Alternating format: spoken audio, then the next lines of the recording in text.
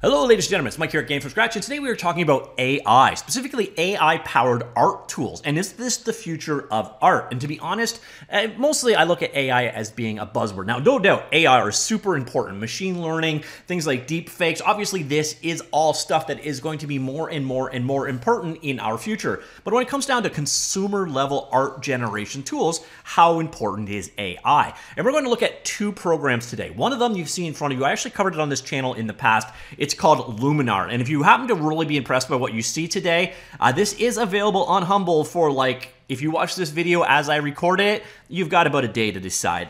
So if you want to pick this one up, you can get it dirt cheap. And I actually honestly got to admit, since I picked this bundle up like a month and a half ago, I use Luminar every single day. And the reason I use Luminar every single day is I am no artist. I suck at Photoshop. I don't want to pay a monthly subscription, by the way. And I don't want to use something like Lightroom or whatever. So I'd rather have the machine do 90% of the work for me. And that is exactly what Luminar does. Later in this, we're also going to watch another topic on artificial intelligence from an NVIDIA example project for actually creating 2D graphics from scratch using AI interpolation. So let's start here first with Luminar and see what we've got here. Now you can do some really simple stuff. You can let the AI look at it and figure out what it thinks looks good. So we want to enhance the contrast and so on. This isn't much different than traditional filters that you see in any other program. But what we can do here is some more interesting stuff. This is just a stock photo I downloaded off the interwebs. And let's say I want to do something like you commonly have to do, such as, for example, let's get rid of this guy's head. So we're going to do that. We're going to come over here to the erase tool. And what you would normally do here is a combination of probably cloning over the particular area you want to get rid of. Well, in this case, we're going to let AI do its thing. So coming in here, going to zoom in a little bit. There is the area we're working with. We can go ahead and upsize this slightly. All right, so let's change the size of our brush. All right, there we go. So now what we're going to do is just basically give it some guide. So it's not 100% AI. You're still guiding it. So you're telling it, okay, this is the area I want to get rid of. And it's smart enough to figure out, you know, it wants to get that little bits of hair that you highlighted. So I don't know if you sort of missed something, it can generally figure it out. I wish there was a flood or an automatic flood tool built in here, but let's just go ahead, we'll highlight this guy out. So I want to go get rid of this guy's head. That's what I do. I erase, and then artificial intelligence looks at the background, the foreground, and gets rid of pretty much everything. Okay, I definitely missed a spot there. I could have been more accurate with my brush, but look at how good of a job it did at pulling out the cloud. Now, don't get me wrong, this is something an artist can do, and an artist can probably do this in just a few minutes. But to get it to this degree, that is impressive. Now, let's go one step beyond this, and let's consider this background. So let's say we want to get rid of this entire sky. How are we going to do that? Well, that is another thing that Luminar does in this case. So we're going to go in here, go down to this palette tools, and you can see here we actually have a sky replacement tool. And this is where AI really shows its strength. Let's do a stormy sky in the background.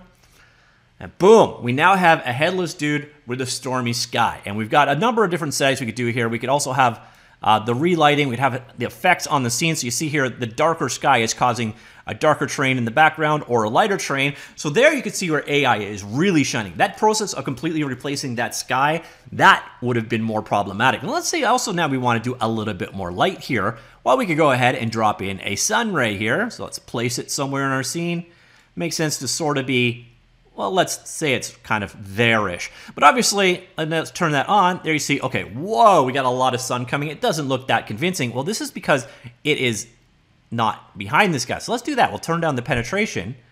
And now all of a sudden you're seeing the surface in front. It's figuring out a depth that isn't actually there and doing the ray occlusion for you. So you move this guy around and you see as it's less occluded, so it's pulling, it's seeing the white t-shirt as being more see-through. Same thing, we could do it with the clouds. We could have it come up in the cloud cover. Darker clouds, you get less through. Lighter clouds, you get more through. It's a pretty profound effect, but this is, again, artist-driven tools. You're going to find almost every time, you as a discerning artist are going to probably look there and go, all right, that looks like crap. Especially, let's say I do this over here, and we want it to go, we don't want these rays to go over this guy or anything like that. We just want the effect to be in the scene here. Well, that's where the artist still comes in. You come in and you start doing masking. So what I'm going to say is this tool is only going to apply to the areas that I mask. I did not mean to paint over that person, mind you. So there we go. So that's the only area that's going to get the sun rays. Let's do a quick erase.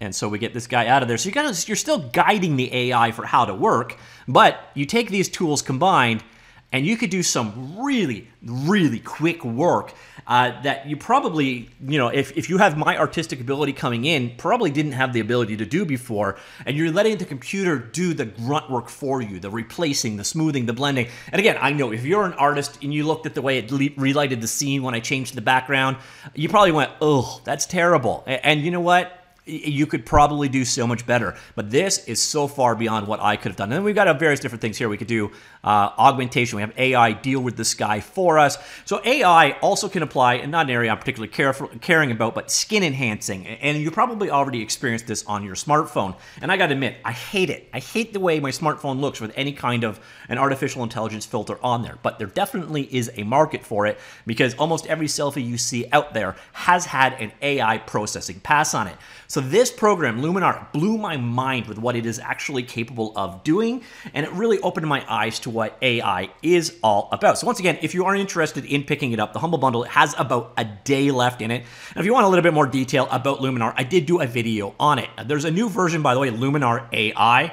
And so far as I can tell, that is mostly buzzwording. It's not really a lot more to it. There's mostly just new portrait tools. No reason to upgrade, in my humble opinion. So this guy right here at that price is an absolute steal. It's the best 25 bucks US you are going to spend if you work in image processing at all. And I've used this for pretty much every single title graphic I have done since picking it up, and I've really appreciated the results. Now, the second tool we're going to look at is another AI tool, and this one is an NVIDIA project. You got to come in here and say, yeah, I want to participate with this, but this one is an art generation tool. It's not the most impressive thing you have ever seen at the end of the day, but it can do some pretty amazing stuff. And again, it is artist-guided machine learning in action here. It's based on this paper from NVIDIA right there. So if you really want to get into the details of it, it's semantic image synthesis with spatially adaptive normalization, or SPADE. That is the algorithm behind the scenes here. But what we're going to do here is basically start with a template of sorts. So I'm going to go ahead. Yep, you got to come in here. You click here. I will link this. By the way, this is just a web page.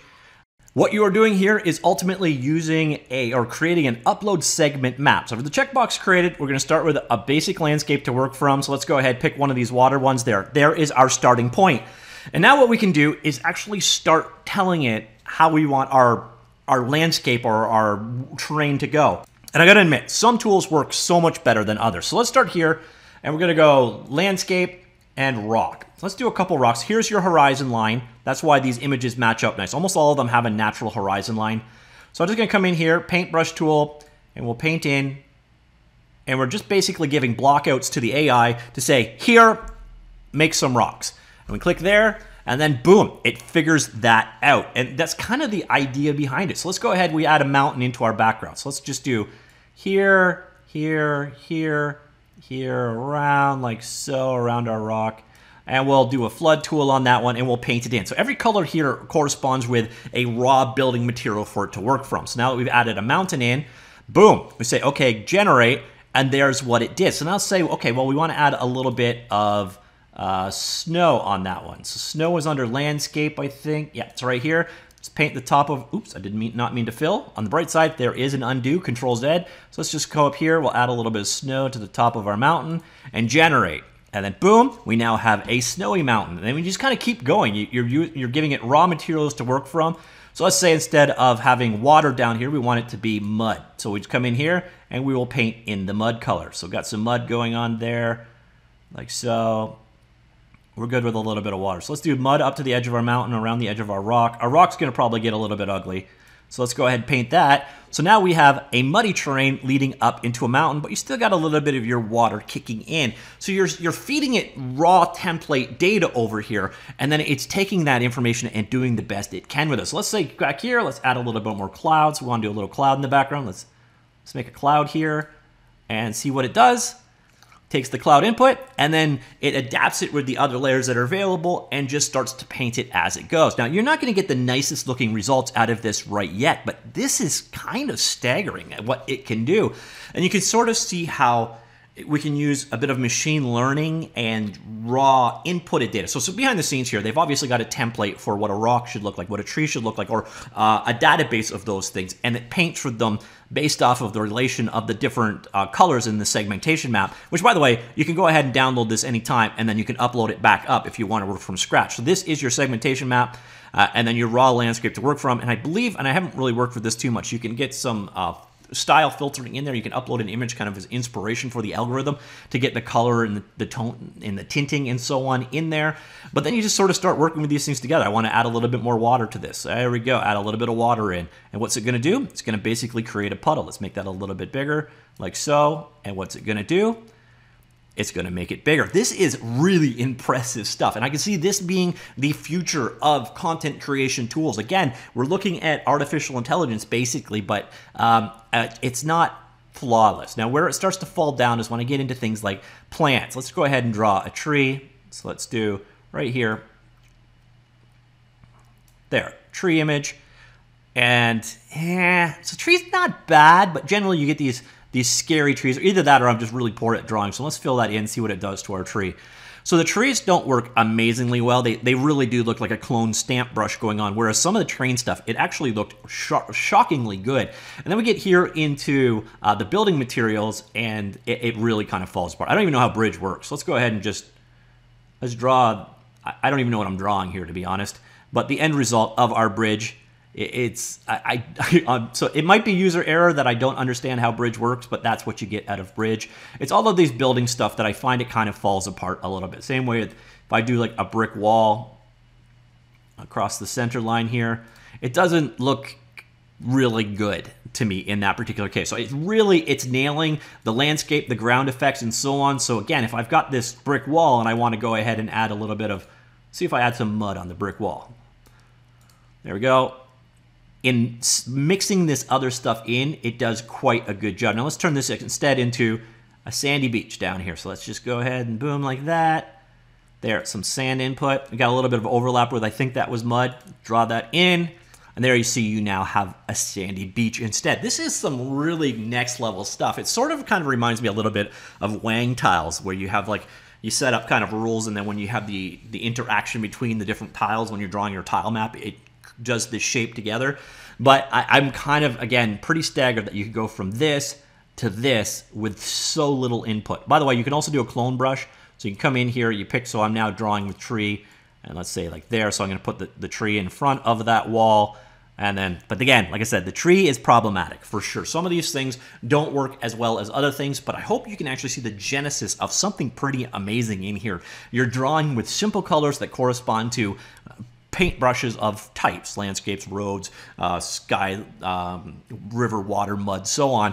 And the machine learning is doing the rest of the work. Again, this is an experimental project. It's early on, but it does, again, showcase where artificial intelligence, or more appropriately, artificial intelligence artist-driven tools are coming from. And I'd love to see this in a 3D modeling tool, where you do a 3D modeling tool, and as you're sculpting, you kind of say, I am trying to make a mech or a person or a house or a horse, and it kind of guides you towards it. We've got a couple of animation tools I've covered on this channel in the past that use machine learning. Cascadeur is definitely one of them, but these are two different art programs definitely worth checking out. So first off, if you do any photo editing work and you're not really kind of want to get in the trenches with it, Luminar, check it out. Great program. There's a day left to get it cheap. By the way, at normal price, it's only 60 or 70 bucks, I think.